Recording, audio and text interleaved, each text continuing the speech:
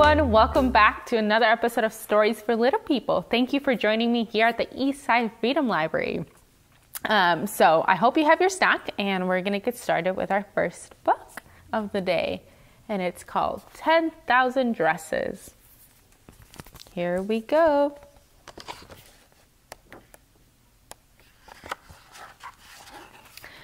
Every night, Bailey dreamed about dresses.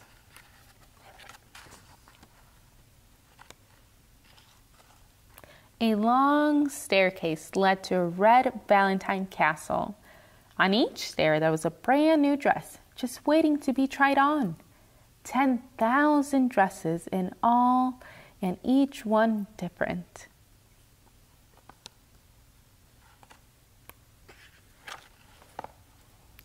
The first dress was made of crystals. When Bailey slipped on the dress, the crystals clinked against each other like millions of tiny bells. And when sunlight hit the dress just right, rainbows jumped out. With all her heart, Bailey loved the dress made of crystals that flashed rainbows in the sun. When Bailey woke up, she went to find her mother. Mother was in the kitchen cutting out coupons.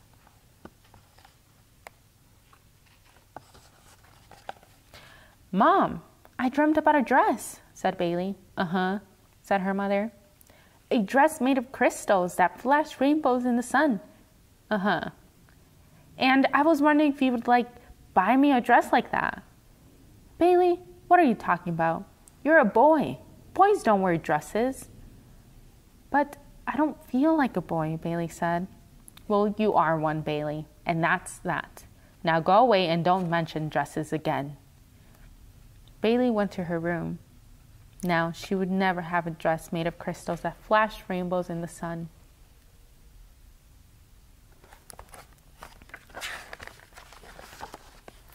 That night, Bailey walked right past the crystal dress and went to the second stair. There was a dress made of lilies and roses.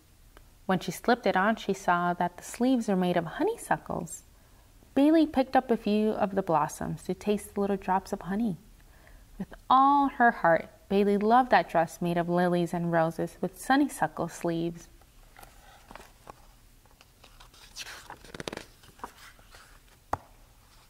Bailey woke up and went to find her father. He was in the backyard pulling up weeds. "Dad, I dreamt about a dress," Bailey said.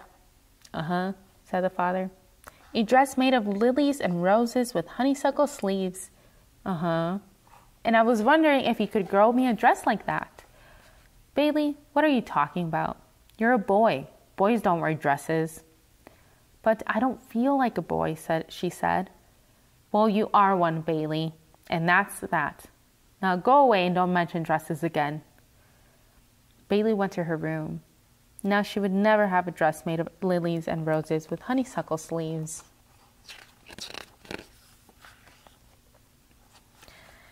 That night, Bailey walked right past the crystal dress and the dress made of lilies and roses and went to the third stair. There was a dress made of windows. One window showed the Great Wall of China, and another, the pyramids. With all her heart, Bailey loved the dress made of windows, which showed the Great Wall of China and the pyramids. That's my favorite dress. Bailey woke up and went to find her brother. He was playing soccer with some kids.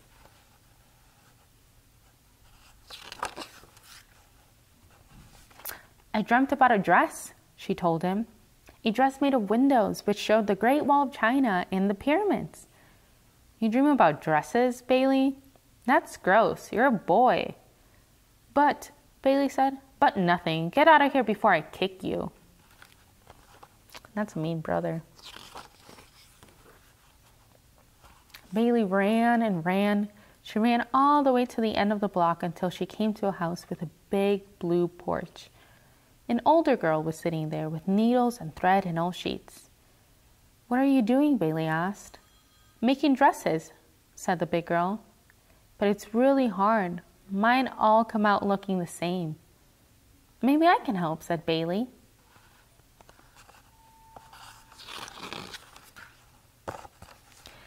Bailey told Laurel, the big girl, about the dress made out of windows, which showed the Great Wall of China and the pyramids. That's awesome, said Laurel. But how do we make the dress out of windows?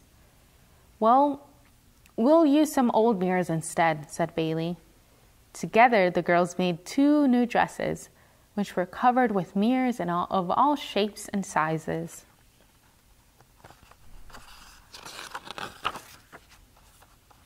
These dresses don't show us the Great Wall of China or the pyramids, said Laurel. No, said Bailey, but they do show us ourselves. You're the coolest girl I've ever met, Bailey, said Laurel. Hey, do you think you can dream up any more dresses? Bailey grinned. I think I can dream up 10,000 dresses. The end. And that was 10,000 dresses. So if you want to wear a dress, wear a dress. Our next story is called, What's This? A Seed Story.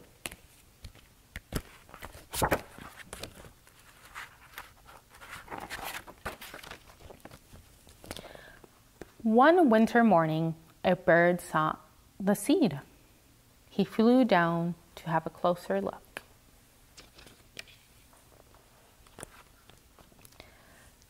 The bird hopped around the seed. He looked at it from the left and he looked at it from the right. What's this? Thought the bird.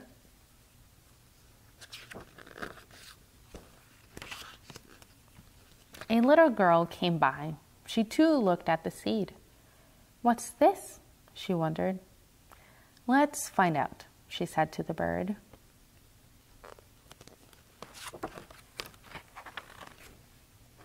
A marmalade cat came by. The little girl planted the seed carefully in the corner of her garden. What's this? She asked the cat. The cat looked at the girl wisely. It's something that grows, she said. You will have to give it water.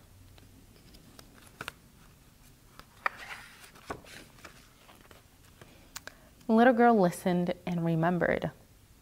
On days when it rained, she did not water the seed. But on days when it was sunny, she gave it a long, cool drink. Spring came to the garden. The bird and the little girl and the marmalade cat watched and waited. The seed started to grow. A thin stem pushed out of the ground, and 2 small leaves opened at the top.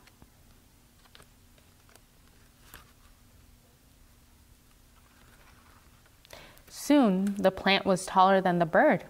It grew more leaves, and its stem became longer and longer.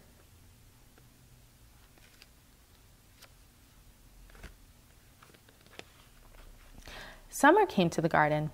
Now, the plant was taller than the cat. The sun grew hotter and hotter.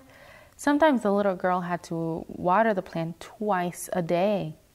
Its stem became so long that she had to tie it to a stick to stop it from falling over. Even plants need help sometimes too, and that's okay. Every day when she woke up, the little girl ran straight out to the garden to look at the plant that was growing from the seed.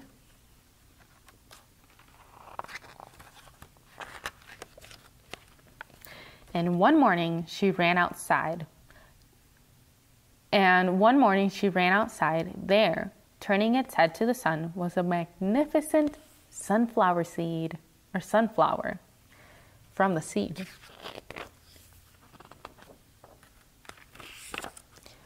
Whenever she could, the little girl visited the sunflower. She told it all of her secrets. The marmalade cat and the bird watched and listened. They listened to her secrets too. Fall came to the garden. When the sunflower's head drooped, the little girl carried it carefully with her to school and gave it to her teacher. Together they shook the head gently so that all the seeds dropped off. Then they could keep the seeds in a special place. Winter passed and spring returned. The children in the class planted their sunflower seeds in the pots. Every day they watched them and watched them. And when the next summer came, every child had a beautiful, smiling sunflower. And that was What's This? A seeds story. Plants need watering just like we do. Don't forget that. Don't forget to hydrate and drink your water. All right. So our next book and our last book is called The Three Little Pigs. It is one of my favorite stories ever. Here we go. Once upon a time, there were 3 little pigs who lived in a big house in the forest. One day, the 3 pigs said goodbye to their mother and went off to make their own way in the world, like we all have to do sometimes. The first little pig decided to build his house of scraps. The second little pig decided to build his house of glass. That's going to be interesting. But the third little pig decided to build his house of stone and concrete.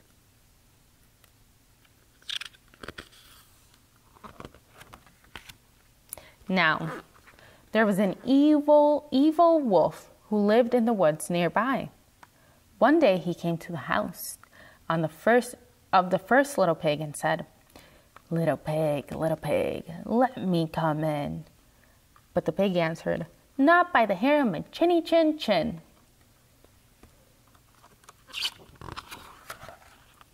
This made the wolf so angry that he said, "Then I'll huff and I'll puff and I'll blow your house in." The wolf huffed and puffed, and he blew the house of scraps away. The first little pig ran as fast as he could to the house of his brother. Soon the wolf came to the house of the second little pig. The wolf called out, little pig, let me come in." The second pig answered, "Not by the hair on my chinny chin chin." The wolf gashed his teeth and said, "Then I'll huff and I'll puff and I'll blow your house in." And the wolf huffed and he puffed and he blew the house of glass to smithereens. So the 2 little pigs ran as fast as their little legs would take them to the house of their brother. Finally, the wolf arrived at the house of the third little pig. The wolf growled at the door, little pig, let me come in." But the third little pig replied, "Not by the hair on my chinny chin chin."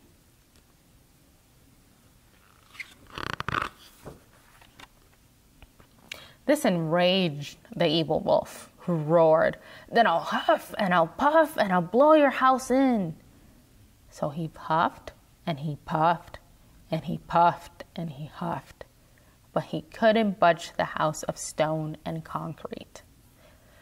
The wolf said, "Little pig, meet me tomorrow morning at 7 at the farmer Wright's, and I'll show you a fine tomato greenhouse."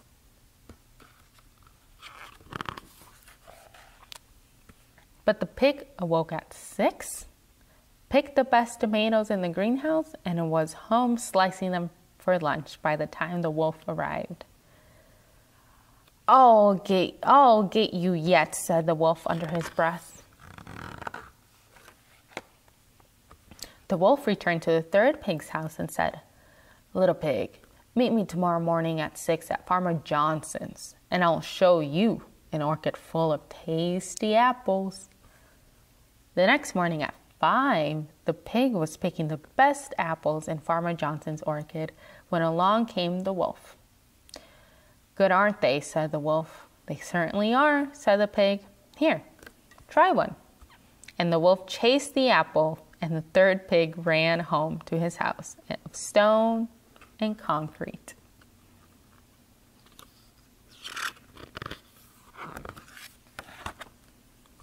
That evening, the wolf went back to the third little pig's house and said, "I'll meet you at Frank's flea market tomorrow morning at 5. So the pig arrived at 4. He was admiring a fine rug when he saw the wolf approaching. Uh-oh. He hid himself in the rug and rolled down the hill towards the wolf. The wolf sped away. With the rug following after him. The third pig returned home, and where he and his brothers prepared a roaring fire in the fireplace and settled in for the evening. Tricked again, the wolf rushed to the third pig's house, saying under his breath, "Little pigs, I'll get you yet." The wolf climbed onto the roof and shouted down the chimney, "I'm coming in to get you." But the wolf tumbled into the roaring fire, scorching his tail. Ouch!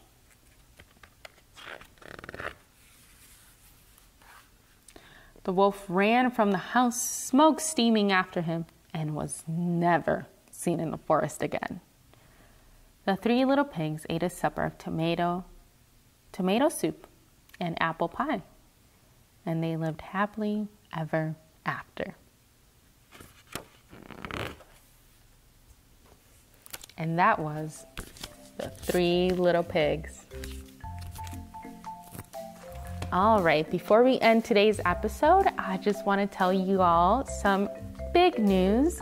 I will be leaving Minnesota. I know, I'm so sad, but I will be going on a big adventure to a new state, meeting new people for school. So I'm very excited, and I'm very sad that I'll be leaving you all, but there will be someone amazing who will be reading to you all on Saturdays. So don't miss out on that. I'm so happy that I was able to join you all whenever I could. And I'm happy to be here, and I'm also really happy for this new adventure.